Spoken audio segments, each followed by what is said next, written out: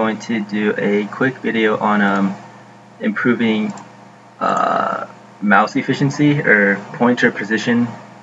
So this will be helpful if you ever want to stun someone and you end up stunning a minion or something like that. So I don't really know how this works for Macs, but for Windows, go to however you go to your mouse settings. So for Windows 7, just personalize and then change mouse pointer, and then go ahead and go to pointer options. Now you see here there's something called enhanced pointer precision, and it's clicked by default. So when it's clicked, you'll see that the mouse goes a lot faster basically than when it's not clicked. So basically what enhanced pointer precision does is that the faster you physically move the mouse across your mouse pad or whatever, then the more the mouse will move on screen, the more the pointer will move. That's what it does when it's clicked. And when it's not clicked, no matter how fast you move the mouse on the mouse pad, then the pointer on screen will move the same distance. So that way you get better muscle memory, and you just sort of memorize the precision a lot better than whereas if you have it clicked, it'll you'll have to do a lot more guesswork at guessing where exactly your mouse is going to end up. So I would recommend having it unclicked, and then for pointer speed, have it on the 6th from the left. So 1, 2, 3, 4, 5, 6, and have your tab right there, because on any other setting, it'll actually, the mouse when it moves, it'll actually have acceleration, and only when it's on 6 it'll have absolutely no acceleration.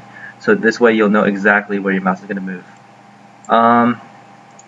After that, you're going to go to your Riot Games folder wherever you have it installed, go to configuration, and then open game with notepad and find where it says game mouse speed and make sure that equals 10. The reason you do this is because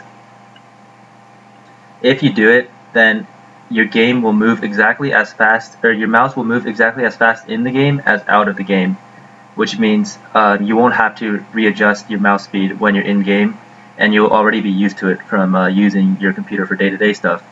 So having said that, oh yeah, and make sure you save after you change it to 10.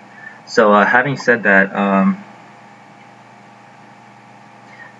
it's probably going to be pretty slower than you're used to.